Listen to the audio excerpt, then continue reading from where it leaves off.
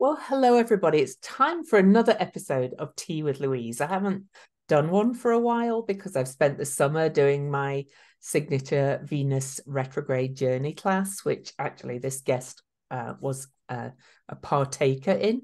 But I thought it's time to go off track a little bit. This is not an astrology interview. This is interviewing one of my favorite people about one of my favorite things, which is intermittent fasting and health coaching, and particularly for older women, I think. Well, it is for me because I'm an older woman. I discovered intermittent fasting myself about 2.5 years ago, I think. And I can honestly say it's changed my life. So, and then I connected with Laurie, and Laurie is an intermittent fasting coach and health coach.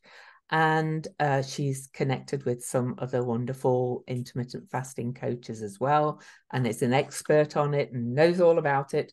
So I thought I'd get Laurie on and talk about it. So welcome, Laurie.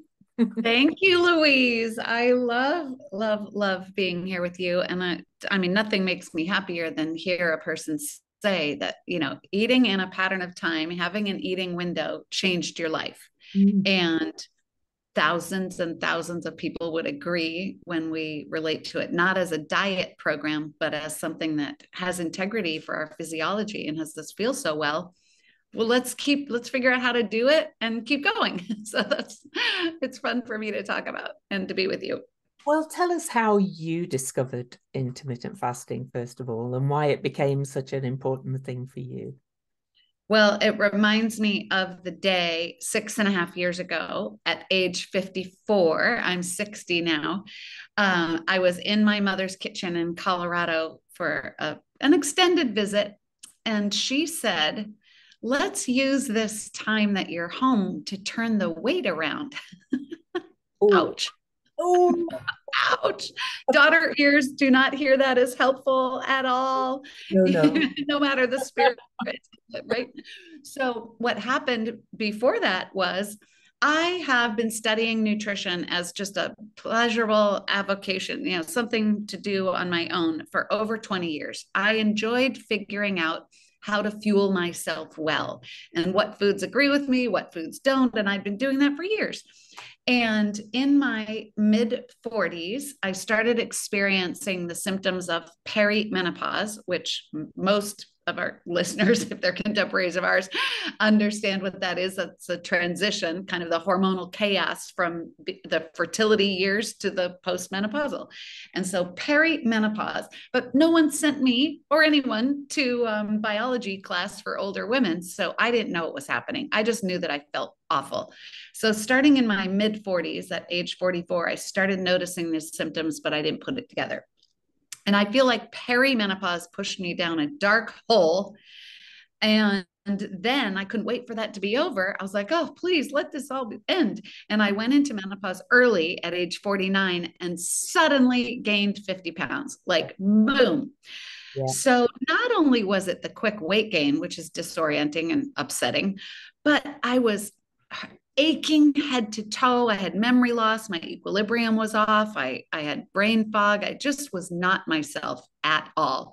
So I worked on turning that around and trying to feel better for nearly 5 years. And so then for my mom to say, let's just turn it around, I lost it. So I was like a wailing 5-year-old in her kitchen. And she listened so lovingly. My mother is not the villain of this story. She's an angel. And when I was done saying, I've tried everything and you don't understand, and how can you say something so insensitive, blah, blah, blah. She said, well, let's pray for an answer. Mm. And that was an incredible generosity of like, let's just quiet this down and somehow, some way, we will see a glimmer of hope and find an answer that we don't have right now. And that very same night, I went upstairs to my room in her home. And, we shouldn't be on our phones Googling as we're trying to fall asleep, but I did. And I Googled, I think, what I had for years, something like hormonal, menopausal fat, stubborn fat, help me. Mm. And up popped intermittent fasting. Now, I was familiar with long-term therapeutic fasting. Like even 100 years ago, Upton Sinclair wrote a book called The Fasting Cure. So this is nothing new. But so I knew you could fast for, like, if you can imagine, 21 days or something and cure whatever ailment you had. But I didn't know it could be a pattern of time in your daily life that would keep you healthy and have you feel well. So I stayed up all night watching videos and reading things. And the next morning I said to her, well, I think I found something that sounds interesting and doable. It makes sense to me. And she asked, and she said it made sense to her too. And how could she support me? So Mm. I started that very same day. I decided that very same day that, I don't mind black coffee. And I thought, and I'm never hungry in the morning. It's just been how I've always been. Breakfast doesn't really appeal to me. I always felt like I was forcing it down, like you're supposed to eat breakfast. And so I just aimed for noon. And that's how it started. And I was there in her beautiful, supportive environment to begin this experiment. And I've never missed a day in 6.5 years. I'm I'm in awe of not missing a day because I have missed days when I Here's travel. how I do it. Yeah, I just say every day, when's my eating window today? Now, most days it's my favorite one, right? It's the one that works for my life and makes me feel well. But when schedules change and travel and hardships and, getting sick and, all the things, life is lifing. The question to ask is, when's my eating window today? And then you make it work for yourself. So certainly there have been days where I always fasted 12 hours. That's the minimum for me. I will always figure out how to do that. And then if there's some festive weekend or travel, then I adjust and always have an eating window. So I liken it to sleep. It's not optional. I mean, most of us are sleep deprived, but rarely, maybe back in college you pulled an all-nighter, but rarely would you say, yeah, I'm not sure if this sleep is working for me. I think I might skip it for a while. No. So this. yeah, I like the way you explain that then because I'm kind of a very disciplined person. So my eating window usually is I do 24. I only eat in 4 hours. And so I feel bad about myself when I go and have a bigger window. So I'm gonna relax about that a little bit, I think, because My big mission in life is now evolved to how can I support you and the world? How can you relate to yourself as a person who takes really good care of yourself, no matter what's happening in life? yeah. And so having an eating window and fasting clean would be part of that. So, how can I be a person who has an eating window every day? And so then part of that, which is really my big mission, is to eradicate any whiff of diet mindset, diet mentality, diet culture, which would have us feel bad about ourselves Mm. for making a choice that serves us well. Okay, so you didn't get abducted by aliens. Nobody did anything. You were just like, I'm traveling. I'm going to shift my eating window. And then the world would have us feel badly about that and have to, as I call it, the punishment model. Everything's inside of good and bad. And I fell off and I was bad last weekend. So now I have to try really hard to be good. And this horrible pendulum swing of trying to be good and feeling awful. No, I'm over it. So you can be too. So this is why I like Laurie because I was telling Laurie before we hit record that I'm part of a gym that encourages this 30-day metabolic reset, they call it. Love it. And Okay. that's great, but their book has supervillain foods Super villain food. Oh. and I just can't even go there. I'm like, no, I don't even want to try that. Thank you very much. I'll stick with my intermittent fasting because the thing I love about intermittent fasting is really you can pretty much eat anything. But I think if like us you're interested in intermittent fasting, you're probably also interested in eating fairly healthily. So you're not going to have an eating window of say 6 hours where you eat all ready meals, processed. Your body won't take that, won't stand that for very long. So this amazing phenomenon kicks in when you're a consistent daily clean faster and keep an eating window. And I always say there's two parts to every day: the clean fasting hours and the eating window. And you get to say when it is. Yeah. So once you're consistent with that and you go through the adjustment phase, which is really about the first month, and I'm happy to share, of course, I never want to end an interview without telling everybody how to start, but your body will start to inform you of the nutrients, the food / nutrients it needs and wants, and the food / nutrient or lack of nutrients it's not wanting anymore. And your body will start communicating that to you by feeling well and not feeling well. And so the desire to feel well and prioritizing feel well. It's like, wow, I feel so well while I'm fasting. That happens very quickly for people. Right. And then it's like, oh, this eating window I have a problem with. Oh, interesting. Let's take a look at that. What are the foods you love that love you back? And what are the foods that make you feel poorly and that you eat when you're rushed and exhausted, like a bowl of popcorn and call it dinner, and that is not the nutritious food that your body deserves. So food is secondary, but we get that fasting pattern and eating window established so people feel really well, and then we can start dealing with the food. And I can attest to feeling really well really fast. I did lose 40 pounds. Not, it took I'd say overall it took about 10 months to lose the 40. Yeah, it took me 15 months to lose 51 pounds. So it's steady, and some weeks it's a bunch, and then a long time it's like nothing for a while. Part of that was it, or I also felt like I had more energy. Then I started doing daily walks more, and just doing more active things, so that helps you lose weight as well. But I do want you to clarify one thing, because people who haven't read about, I've read some the fasting books and things now. Clean fasting, what do you mean by them?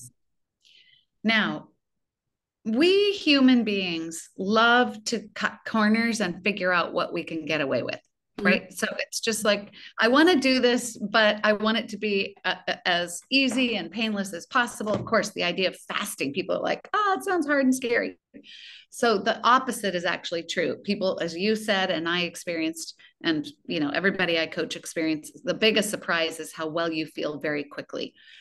And so we would think that whatever I can sneak into my coffee or my water or whatever, that'll feel like I'm enjoying that taste, and I'm treating myself while I'm suffering, while I'm fasting.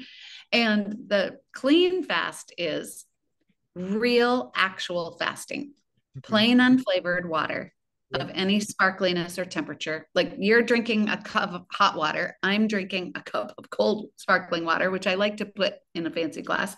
I like my good morning. Yeah, exactly. Cheers, Louise. It's afternoon now, but yeah. So plain unflavored water with nothing in it. Even LaCroix, pomegranate essence, people like that has no calories. It has food flavor. Okay. So plain unflavored water, plain unflavored black coffee, plain unflavored bitter black or green tea. And then the final two pieces are plain unflavored minerals like magnesium and sodium, and your medication as prescribed.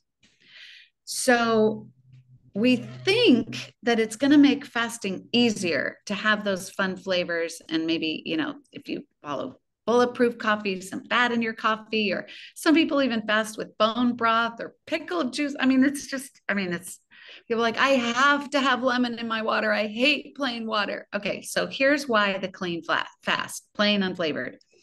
One, shockingly, it makes fasting easier. It's easier to introduce no nutrients or flavors while you're fasting, because when you have a little lemon, a piece of sweet gum, anything that you can find, anything on the internet that gives you permission, right? But any stevia drops in my coffee, that was mine. Yeah, any sweetness, any nutrients. So people will say, well, you said bitter tea. What about dandelion tea? Well, that is super bitter for sure, but it's chocked full of nutrients. So we don't want flavors, sweetness, food flavors, sweetness, or nutrients while we're fasting. Plain unflavored water. So really the way to go. And then black coffee in the morning to wake yourself up, and then just have one and keep fasting clean. It makes fasting easier. And we then get all the healing repair of the fasting hours. The body is in full rest mode, hormonally, digestion. Every cell is getting cleaned out and refurbished. That's phenomenon called autophagy. They say autophagy in the UK Yes. and Canada and Australia. So autophagy, autophagy, I don't care what you call it, tomato, tomato. But the clean fast makes it easier, and you get all the healing benefits. You get into fat burning faster. You get everything that you say you want: ease and feeling better and getting into fat burning and maybe reversing some ailments and dysfunction and diseases. You get everything you want more quickly by fasting clean. And then, people feel like, oh, it's a whole lot of restriction. No, then, as you said, you can eat as you please later in your eating window. And the more you do that consistently every day, your body is in the driver's seat and then steering you towards the foods it wants you to have and away from the foods it doesn't. So your body's the boss, and you can hear it when you're a consistent clean faster. So when I first started doing it, I hadn't heard of clean fasting. And so I was drinking my coffee with stevia drops in, and I was having some flavored stuff and things. And once I read about clean fasting and forced myself to start drinking coffee without stevia in, and I buy pure liqueur. I drink the blue can at liqueur. Yeah. And I've got this, the hot water, and it did make a big difference. Honestly, I can attest to the difference between the clean fasting and this not clean fasting, let's say. Exactly, like not fasting is what we got. So really. Jen Stevens wrote a wonderful book in 2016 called, right about the time that Jason Fung's The Obesity Code came out. Two really important books to get people to normalize the idea of fasting and having an eating window. And her book was called Delay, Don't Deny. And those were the early days when they weren't quite sure, could you have a squeeze of lemon? And what we discovered, because I quickly joined forces with her and became Sherry Bullock and I were her first two moderators in the Delay, Don't Deny group. And we grew it to, it's now 450,000, but we grew it together to 350,000 members. And so when you're actively communicating with that many people every day, you're seeing, I know it's anecdotal, but you're seeing a lot of trends. And so Jen realized, she was in charge, but that this idea of fasting clean, plain unflavored, was easier for people, and people reaped the benefits. And so in her second book, which became a New York Times bestseller, Fast, Feast, Repeat, the first was Delay, Don't Deny, Fast, Feast, Repeat. She has a whole chapter on the importance of the clean fast. And then there are testimonials, one of which is mine, that says, okay, here's what happened, to me. So that day that I started, with my mom, I went out to the health food store and I spent a fortune on like 5 boxes of very fancy tea. And I figured out on my own, all of the charcoal, blah, blah, blah, ginger, lemongrass. I'm like, okay, this is going to help me. I figured out that when I had a cup of that tea, any one of them, I was ravenously hungry after. And so I didn't like that feeling. I'm like, I think the tea is causing me to feel hunger. I'm not going to have that anymore. And then you say the stevia. Now people are like, I thought it was allowed because stevia doesn't raise blood sugar. Well, what we're really talking about when we're fasting is we're talking about keeping insulin low, which is a hormone made by the pancreas, and insulin regulates blood sugar and also is a fat storage hormone. So one of the reasons we're fasting clean and long and consistently is to lower our circulating insulin.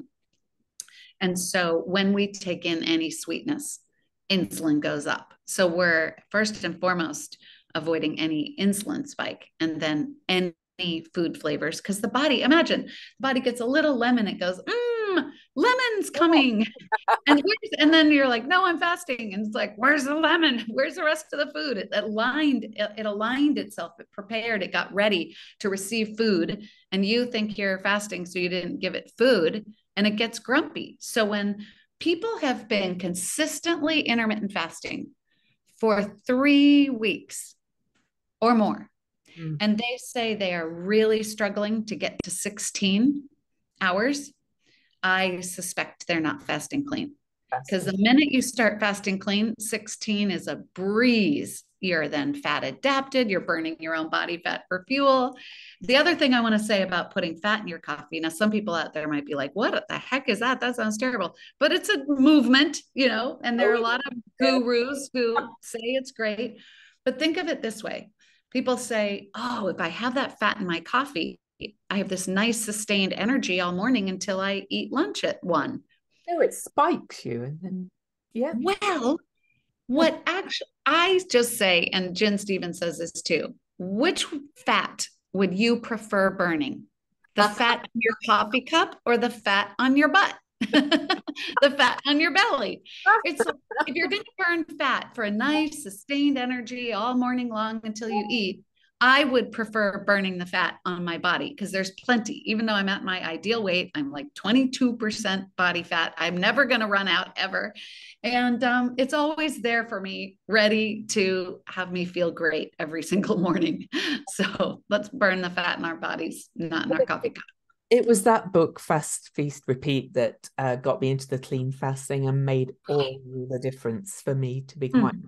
That's when, and yes, I was doing it for weight loss at first, but because I had reached a horrendous goal that I never even want to talk about, Yeah. And I never want to go back there again. But once I started clean fasting, the weight just started slowly melting off. And I actually can easily go 20 hours fasting now. Yeah. Now that sounds very long to many people. I'm sure there are people out there going, oh my gosh, it's so extreme. But maybe for you, it's 17. Maybe for you, it's 21.3. Maybe. So each person, the cornerstones of my coaching are the clean fast, curiosity. There's no judgment here. It's just like, okay, what did I do? And then what happened? What did I do? And then what happened? Customization. So what did I do? What happened? And what am I shifting? So we're customizing to make it work for each individual. And then the fourth cornerstone is continuing. Like, this is not a short-term thing that I do and don't do. And no, it's a lifestyle now. It's great. So how do we keep going? And I assert that if you're doing something that has you feel so well over time, you're going to prioritize that. Yeah. And, it's understandable. So many people say to me, they're like, oh, intermittent fasting, I did that. I never felt better. And I'm like, what happened? You stopped? And they're like, yeah, they either went on vacation or something hard or sad happened in their life and they feel like they never quite got back to it. It's like, let's just get right back to it because you will feel better. So let's talk about the other benefits. We've talked about the weight loss and just about feeling more energy and things, but yes. I don't at the moment, because full disclosure to whoever's watching, I caught COVID 2 weeks ago in the UK when we were visiting home, and I'm still recovering from that, and my head is so congested, so I don't feel full of energy today, but usually I feel really full of energy, really clear. And I work in, I'm an astrologer and a shamanic practitioner. So I guess I'm in the spiritual world, whatever you want to call it. And I feel clearer when I am since starting the intermittent fasting, apart from COVID recovery. This moment, yes. Yes, yeah. And I just feel like my mind's clearer generally. I get more ideas. I can have more energy to do more work in the day, and so on and so forth. Is that a common thing that people find? It is. And, I love talking about our evolutionary history because human beings, since the first person throughout all time, there's been food scarcity. So physiologically, we evolved to thrive and be bright and sharp and have good strength and stamina in a fasted state. when there was no food so that we could go have the strength to get food.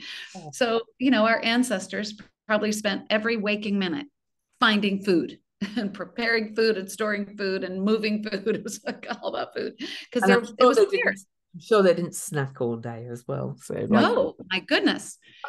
Nor could they use food to deal with emotional distress. So loneliness, everything good and bad, emotional, but mostly feeling deserving and feeling resentful and feeling hurt and anger. We deal with food. We help us cope with using food. And our ancestors did not have that. But the other aspect historically of fasting is prayer and fasting in all religious, spiritual, meditation, even traditions. Yeah. Like the eating is consolidated or many days without food, depending on the religion and all the ancient texts. Prayer and fasting. Why would that be?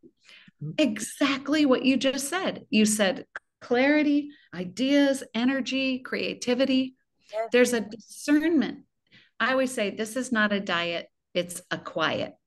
Ooh. Because it does when you're fasting. You've got this nice, steady, sustained energy. Every once in a while, your body will tap you on the shoulder and remind you to find food because evolutionarily, it's like there was no fridge right there. So go find food. Don't forget to eat. Okay. But that just kind of comes and goes. It's an alert system. It's not an emergency. And so in that quiet of fasting clean, we feel better and we feel brighter, and we're either getting communication from our body or the divine. Like you get to attribute it to whatever, however those thoughts are coming in more clearly, sharper, more steady, more attuned. That's fasting. And we're supposed to be doing it to match our physiology and to heal every day and be in repair while we're fasting. And if we're a person who's interested in connecting with fasting, whatever it is, it doesn't matter what you call it. My mind, universal love energy, universal mind, unlimited mind. Yes, we're tuned in. And I would say my, astrology consultations and my classes and my work has kind of gone to a different level. And honestly, I would attribute a lot of that to fasting as well. But do you ever do a longer fast as well, just to mix it up a little bit? I do. And so again, I don't want people to out there be like, I could never do that. You don't have to. I know people who've been intermittent fasting forever. I've never done one yet, but I am thinking of doing one when I. What's longer for you? What would feel longer? Well, I was going to do a 48-hour one to start with. I love it. Okay. So right there, I would recommend. So if you think of 48 hours, that's 2 whole days. And then you hit the end. When are you going to eat? So I recommend 38 or 40. Okay. So the idea of doing a longer fast, so that would be 2 sleeps, right? So like Sunday night, you close your eating window, you'd fast on Monday, you drink, maybe 1 coffee and your plain water. You wake up on Tuesday. And what's the most shocking thing is you will wake up on Tuesday and you will forget that you didn't eat the day before. Yeah. You do not wake up starving. And so that fasting day is called a down day, no food. And the next day is the eating day is called an up day. So on that day following the fasting day, it's a day, it's not a window, an eating window. An eating window implies kind of a constraint. Yeah. And if you've just fasted all day long for, 40 hours, let's say, that next day on Tuesday, you eat as you are hungry. So you eat a little something. I usually say you got to think before noon, because as I said, people wake up and they're like, food is the last thing on their mind. So you kind of have to remember to eat. Actually, that doesn't surprise me, because really. And then you eat 2-3 meals. You start out slowly, which is hard for new fasters to, sit, put a little, maybe something juicy like an orange or watermelon, or test out an egg, or maybe you You know, want a to go little into bite of something that sounds good fire to you. food left. Not a, yes, you have a little, and then you see how that goes. And then you can have a nice meal. And then later you'll have another meal. And then then on the next day, you just go back to your eating window. And it takes, here's what it takes to be able to do that. One, to know that it's good for you. And two, to be aligned and excited about all that healing that will happen and that commitment that you're making. And then to know that hunger comes in waves. Mm. And then to know that you are experienced enough faster that you know the difference between a hunger alert, your body going, don't forget to eat sometime, and real actual hunger. So I very much encourage people, if they're like, oh, I didn't make it. It's like, so then we distinguish what had you decide to eat. And oftentimes the body is like, yeah, today's not the day. Today's not the day. Today we're eating. And that's why I know I've got to get over this before I can even contemplate doing it, because COVID has wanted food, to be honest. Yes, a virus, you know, historically, when you have a virus, Mm-hmm. if your body is asking for food, you should feed it. Now, in our culture, when we're sick, we just feel so sorry for ourselves. It's a big pity party that we stuff ourselves with food that is not helpful for the healing process because we, you know, feel bad for ourselves for being sick. It's funny that we tend to in hard times take worse care of ourselves. But with a virus, when your body asks for food, you should feed it for sure. And that's why people say, you know, chicken soup, matzo ball soup, you know, good old fashioned healthy food. So I've still intermittent fasted through it for the most part, but probably my window's been a bit longer, or maybe because I usually have kind of a small meal then a larger meal. That's all I have in the day. I've probably had something in between as well because I want a little bit more. So But I'm like a wild animal or a domesticated animal. When an animal gets sick, they stop eating. yeah. And so if I get a cold, if I feel a sore throat coming on, or I feel a cold coming on, or even something like a twisted ankle or inflammation goes right to that part to heal, I put my body into a complete digestive rest so that all the attention in my body is dedicated towards fixing that imbalance.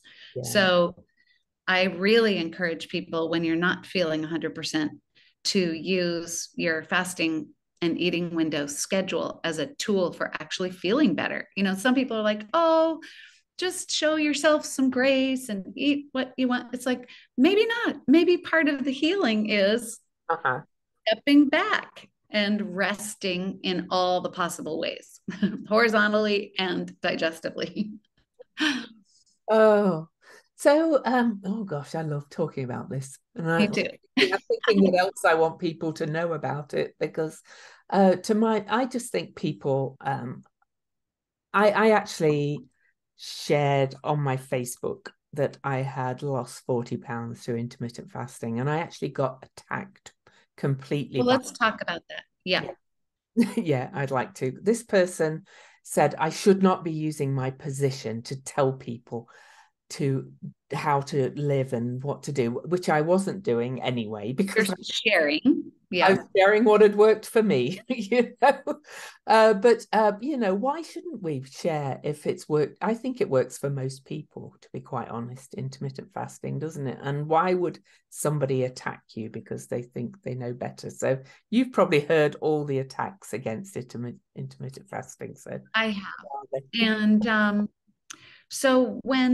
so it's a tangled knot of you and I are probably 100% aligned with the body positivity mindset and even movement, right? Like what it's whatever a person's body looks like is awesome. Like I have no opinion about the shape, size, you know, like nothing at all. I do care about people feeling well. So yeah, if someone is aching and hurting and there are aspects of their body that aren't working right, I want people to feel better. yeah, But my desire to have people feel better has nothing to do with the shape of their body. So all bodies, thumbs up. yep, exactly. Now, part of that, I don't want to say that movement, part of that mentality is nobody should be working on themselves then. It's like, wait, okay. So remember, when I gained 50 pounds, it wasn't just the 50 pounds, it was the brain fog and my equilibrium off, and every part of me ached. And yeah, well, Every single joint, every muscle that I pushed on hurt. So I wanted that to stop. And I'd had plantar fasciitis for 10 years, which went away within 3 to 4 months of my intermittent fasting. I had a huge cyst on my spine that went away within a year. Yeah. So the criticism of people who are wanting to feel better is it's just off kilter. And so using your platform, your voice to say your commitment to yourself and your commitment to people and wanting to share something that is as old as human physiology is, which is like pause from eating, distinguish actual hunger, eat nutritious food within a time frame, because we're surrounded by food 24/7. We're emotional eaters. So we got to do something to consolidate our eating like our ancestors did so that we feel better and stop with all these metabolic diseases. So yay for you for saying there's this schedule of eating that I tried and Yeah. I feel a lot better. And I want people to know that. That is not shaming anyone. That's not coming from diet world. And so Exactly. good for you. And maybe I emphasized the 40 pounds, but I felt No, but losing the weight felt good on you. well, it did, because it got rid of my plantar fasciitis. My knees don't ache like they used Right. to. So one of the Walk immediate 4 miles a aspects. day. You know? I'm sorry I interrupted you. What did you say? I walk 4 miles a day, and some people go, "Wow, that's a long way," and I'm going, "Well, it's just an hour and 10 minutes. It's not That's that right. when you feel good." It's like, So we expect this was where I was in that moment that I was in my mother's kitchen and she said, let's use this time to turn the weight around. I was about as despondent and hopeless as I'd ever been in my life. Like I was right at this threshold of feeling like, oh, I have to succumb to the idea that I'm going to feel worse forever. yeah. And oh man, you've seen my chart. That's not my that's not who I am. No, it's not who she is. Right? Like and so this idea that, oh, and doctors now are just like, what do you expect? You're 52 years old, you're going to feel worse forever. It's like, no, that's not true. It doesn't have to be that way. And so my philosophy is that if we start fasting clean and discover our sweet spot eating window that feels good to us, then that pattern, that experience of feeling so well, having good energy, having the aches and pains go away, helps every aspect of our life get better. So you said, I'm better at my job now. Like, why is that? It's like you're clearer. You're probably a better listener.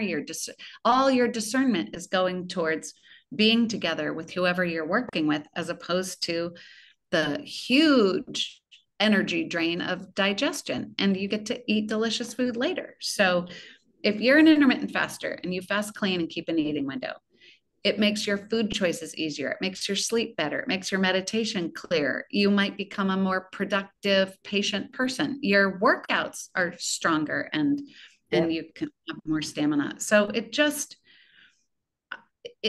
I would never say keeping an eating window cures all diseases, but the list of things that I've seen that people's bodies have turned around because they fast clean and keep an eating window is astonishing, from psoriasis to, truly everything. Nodules on the thyroid, fatty liver disease, type 2 diabetes, migraine. I've always been pretty healthy in terms of, diagnoses from the doctor and things, but I do have to say I went for my physical last time and they were quite amazed, because I'm turning 64 in December and there's just nothing. All my bloods were good, everything's good. How many people here in our world, the Western world, can say that? I have no aches and pains and I'm on no medication and I'm 60 years old. And 6 years ago, I was hurting head to toe. Yeah. And the one of the first things that keeping an eating window addresses in our physical body is lowering inflammation and normalizing our blood pressure. Yeah. So, those two things are and lowering circulating insulin. People don't realize. A really good book I recommend is called Why We Get Sick by Ben Bickman. He's in Utah, where you are, and Why We Get Sick by Ben Bickman. And his research proves that high circulating insulin and Yeah. high inflammation are the underlying causes. See, the disease is not type 2 diabetes, that your blood sugar is too high and unregulated. It's the dysfunction of the insulin, that's your insulin, highly insulin resistant. And so the relationship between insulin and sugar isn't working.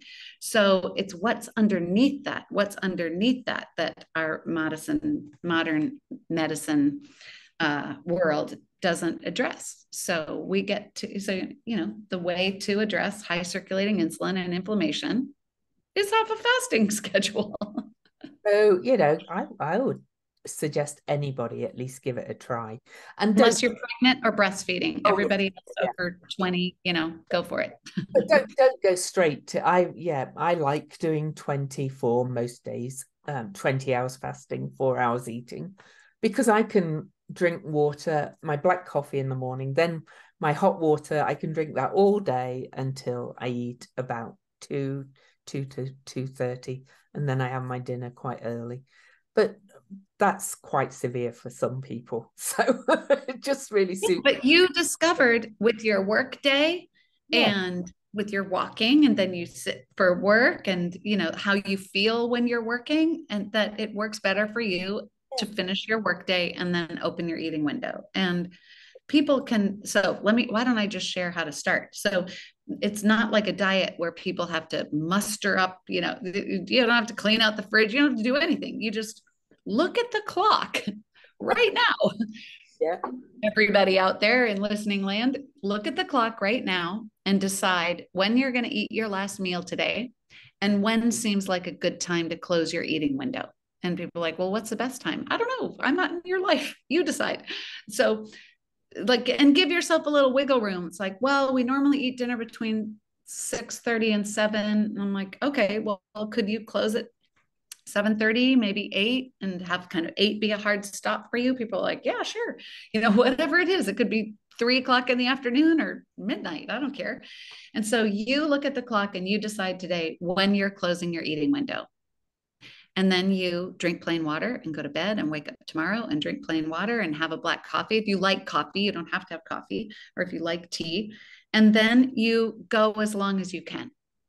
If you can add 12 hours to the time that you closed the eating window today to tomorrow, 12 hours, you did it. You fasted clean.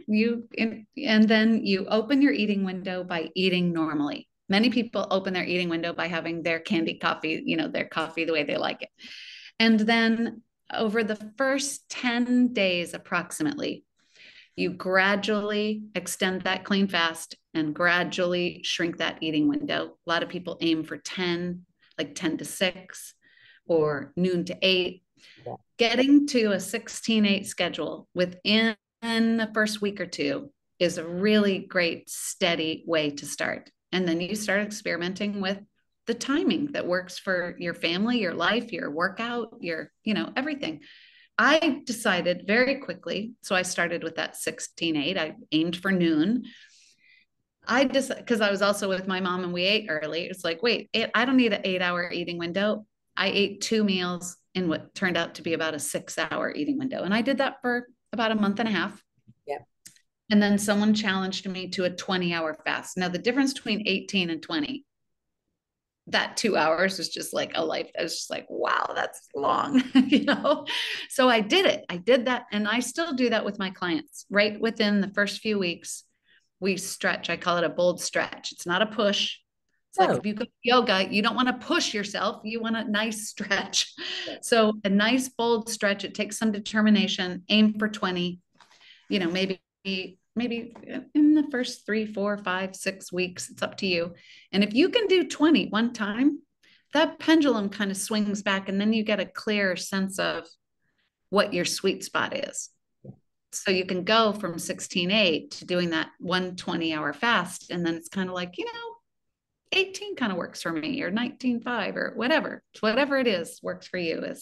And then people need to, once they're settling in and they become fat adapted, which means your body burns your own body fat for energy. That takes about 3 to 4 weeks.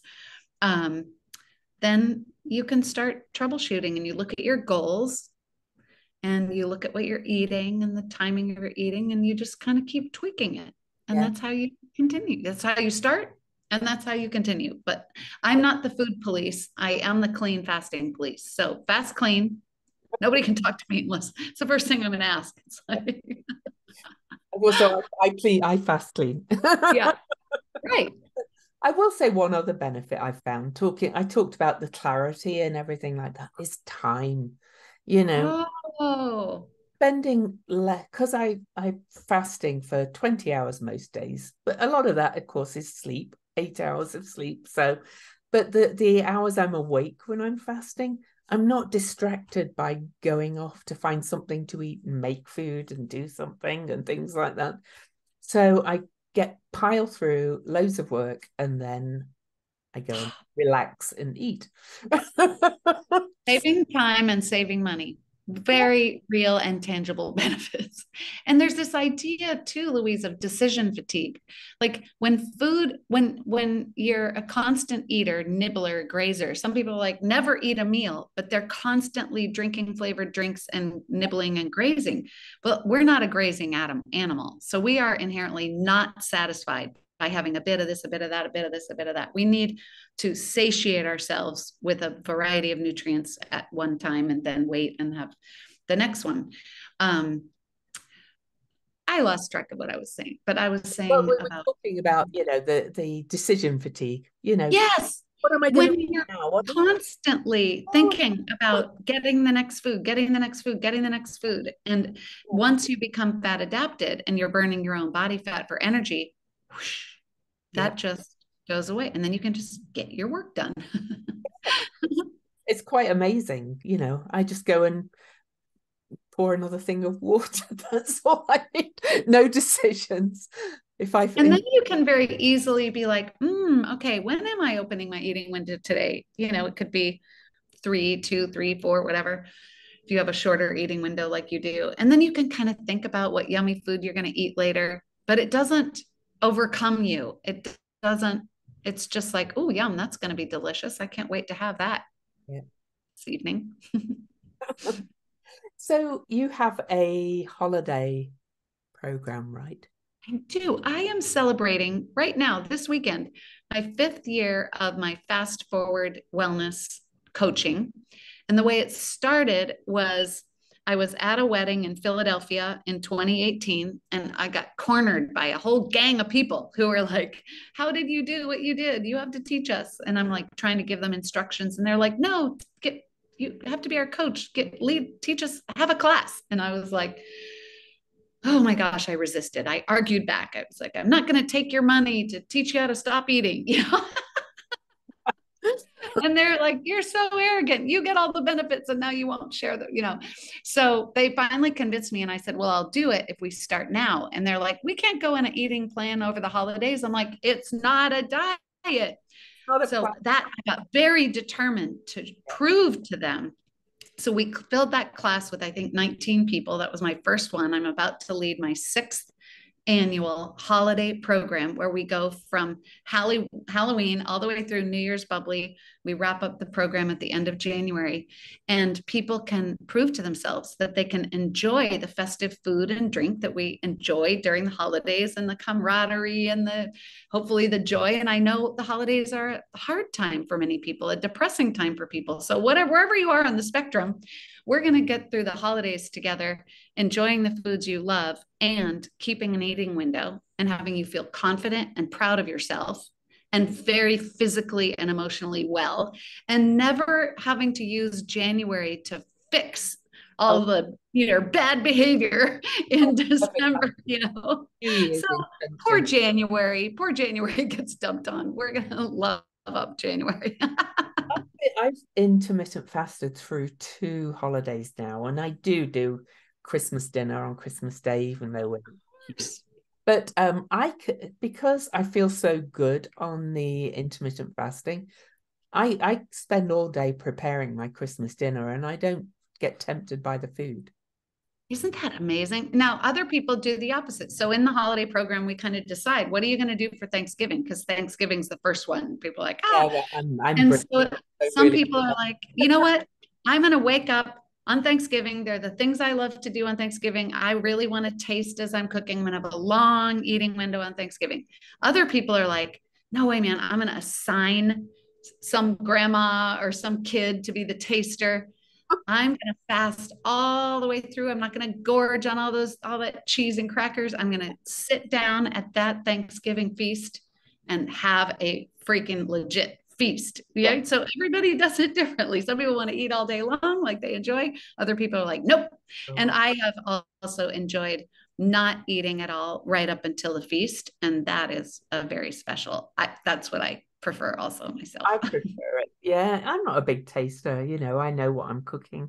I know what I make. It's the same thing every year. So. I know I make mushroom gravy and I love doing the stuffing. And my mom was famous. My mom's name was Dee. And so she would make these, we called it Dee's peas. So I would get to make Dee's peas. Yeah, Oh, I know how to make it. I don't need to taste it as I'm making it. my signature one is Adelia Smith. Have you heard of her Oh, I here? don't know who she is. She's a British Sounds chef. like a lovely English And name.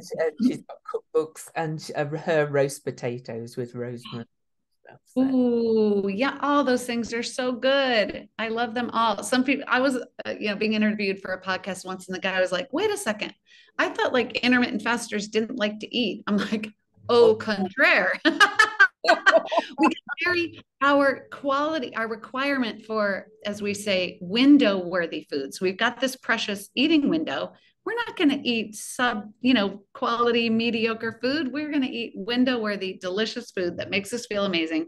That where my mouth is watering right now. I can't, I'm going out. Actually, I'm in New York right now. I live in Portland, Oregon, but taking the train to Brooklyn, and I'm going to one of my favorite restaurants with some of my favorite people. And actually, all day long, I've been thinking, oh my gosh, I can't wait for that guacamole and my yummy verde enchiladas. And I don't need to eat till I get there. It's going to be awesome. Oh, we're having these amazing Irish bangers, sausages that Trader Joe's do every year for dinner. Oh, they have some fun seasonal things, don't they? Yeah, Trader Joe's. They're their St. Patrick's Day ones. I buy them up and freeze them so I can have one packet a month. That's incredible, Louise. Wow. So yeah, we love food. I love food. Well, you and I are so aligned. We are clearly enthusiastic about, we're women in our 60s, but I guess you started when you were in your 60s. I started in my early 50s, intermittent fasting. And to be able to feel so well and enjoy our food Yeah. and see such solid And enjoyment of life, but our health numbers, it's really exhilarating to share it with people. So I am going to put the link in the description below, but it's fastforwardwellness.com for Yes. Laurie's website. If you want to check out her holiday group program, if you want to kind of get through the holidays in healthy style and enjoy it and not feel, oh, that horrible January kind of like, oh, I drank too much, I've eaten too much.